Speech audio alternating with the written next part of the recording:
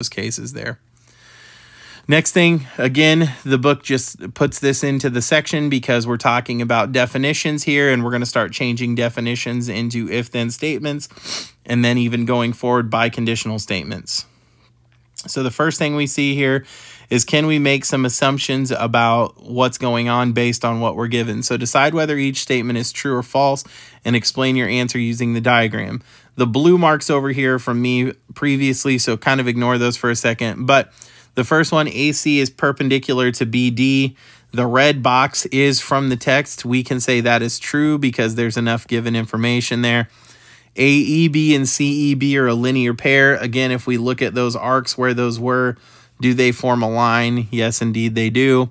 And then EA and EB are opposite rays. Well, no, EA is here, EB is here, so that's not true. Those are not opposite. Okay, so we do have our image there. Okay, so decide what's true here. Again, I'm going to keep moving forward, give you the answers here, pause, take an opportunity to put yes or no, true or false, whatever the case may be. JMF, FMG are supplementary. So again, JMF is here, FMG is here, supplementary. We're going to go ahead and say yes, that's true. Point M is the midpoint. Again, it might look like it, but we don't have enough information, so we're going to put no. JMF, again, is this one. And then HMG is this one. So those are vertical. Yes, that's what they need to be. So they're formed by two lines crossing and they only share a vertex. And then the last one is they're perpendicular, FH and JG. And no, we don't have quite enough information there. Okay, so all we know is that the lines cross. We don't know what those angles are. So kind of going forward from that, we have what's called a biconditional statement. So again, a biconditional is when all four of the conditional, converse, inverse, and contrapositive can be stated as true statements. And then you can see the notation here changes a little bit. Instead of writing if then in a biconditional or in a conditional, we write if and only if in between our hypothesis and conclusion in a biconditional. And then for our notation here, we have the arrows going both ways.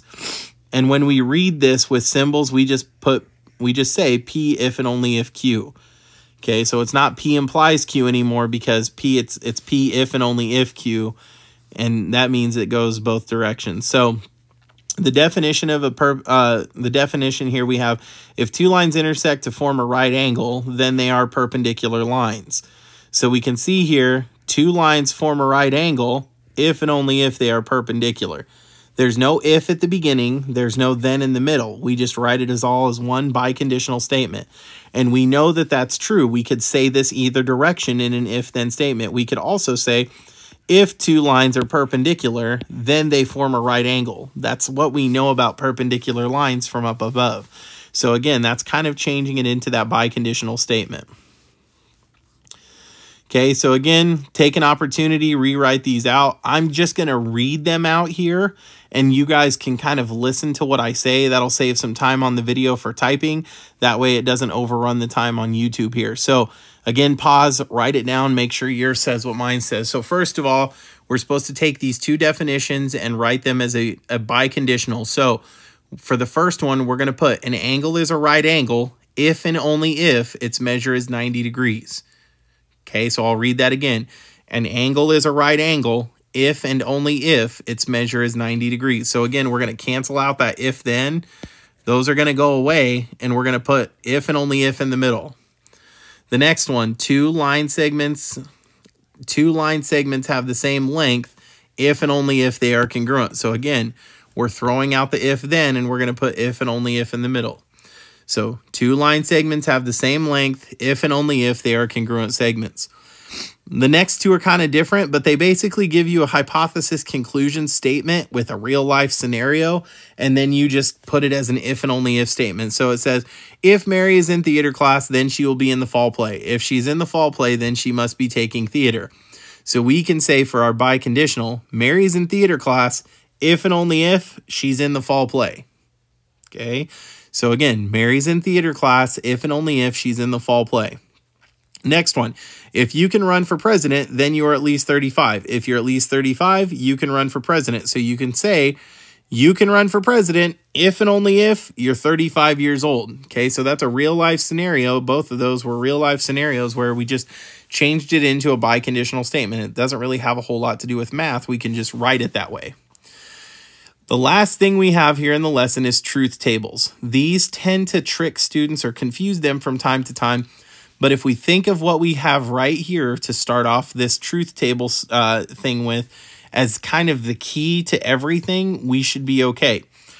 So the first thing I always tell students is to ignore the far right column for just a second and treat this as all the possible outcomes, because that's all they're doing here is listing out the possible outcomes.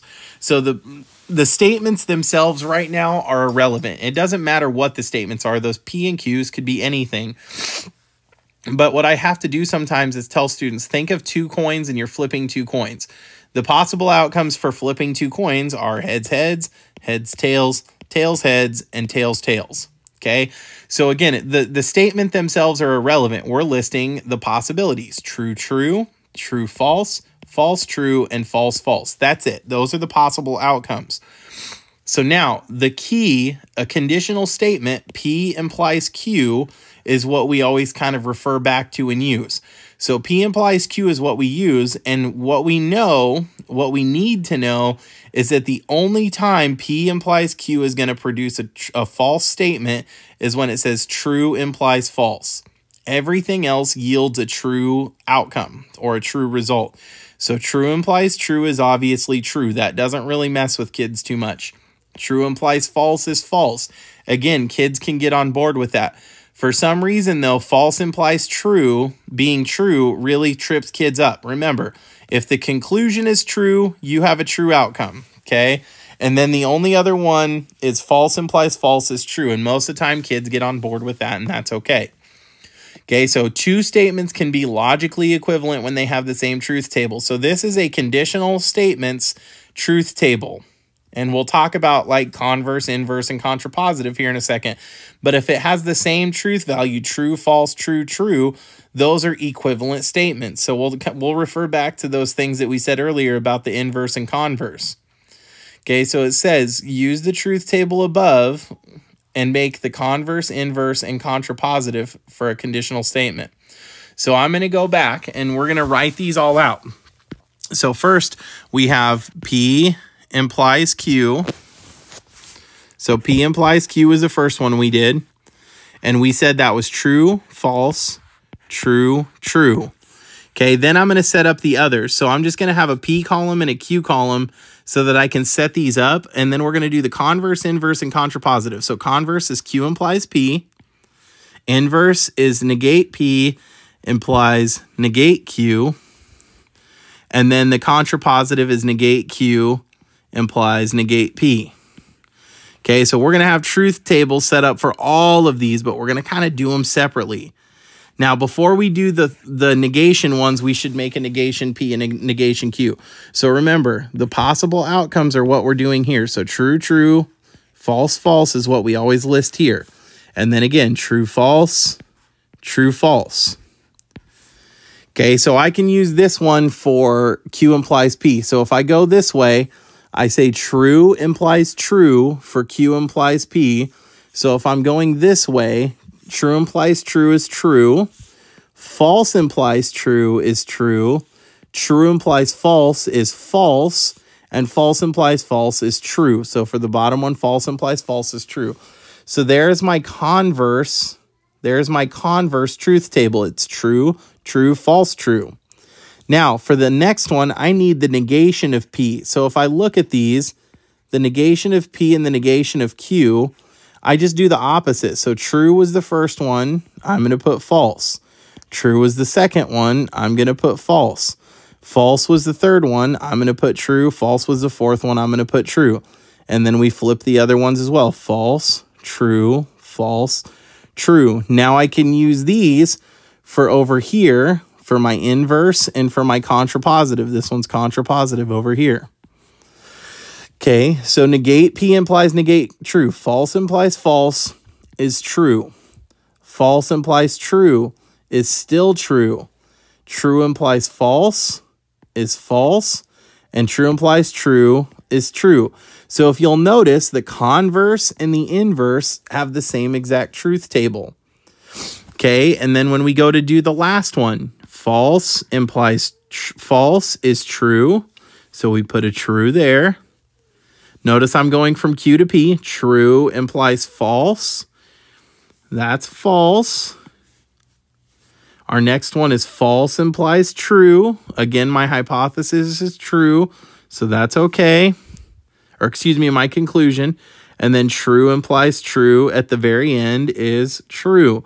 And you'll notice our contrapositive and our original conditional statement over here are the same. True, false, true, true. So we have that same truth value in both. Hold on, Charlie. Shh, hold on, Charlie. So now let's make a truth table for these. Again, pause it and take a second. Pardon me for just a second. I'm trying to handle my kiddo. What are you doing, baby? Quit messing with it, honey. Here. Here, take it back. Oh.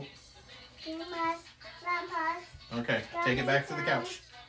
All right. Sorry, guys. Mickey Mouse Clubhouse was on. So here's what I'm going to do, and we're going to do this a little more organized. Pardon me. I'm trying